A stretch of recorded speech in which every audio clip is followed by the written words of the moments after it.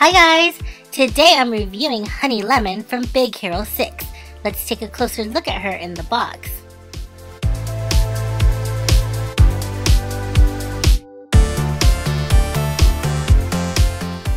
Here's her artwork and the side of the box.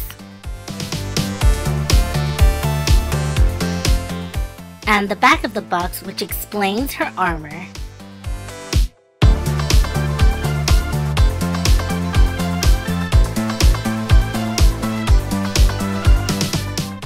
Here she is out of the box, and she's really tall. Here's a size comparison between Nephra and Jackson, two of the tallest Monster High dolls, and she's way taller.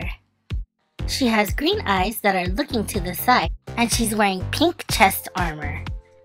She's wearing a magenta dress with pink designs going down the front.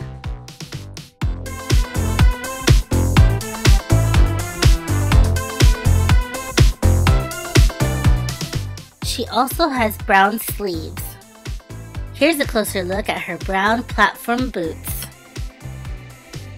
Here's the back of her head, which shows her orange hair with blonde streaks in it. She has limited articulation in her wrists, elbows, and in her knees. Here you can see where her armor can be removed. And here's a closer look at her belt, which also can be removed. Here's a closer look at her wearing her helmet with the visor down.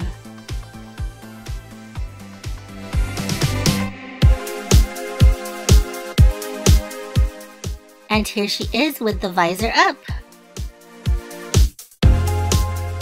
Here's a look at her special purse, which has a chem lab inside. It's decorated with her chem balls and a bear on the side.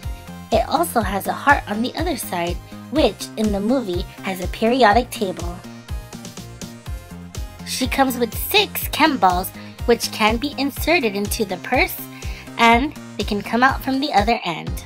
And that was my look at Big Hero 6's Honey Lemon. I found her at the Disney store for $16.95, and if you're a fan of this movie, you'll surely love this doll. Thanks for watching, guys. Bye!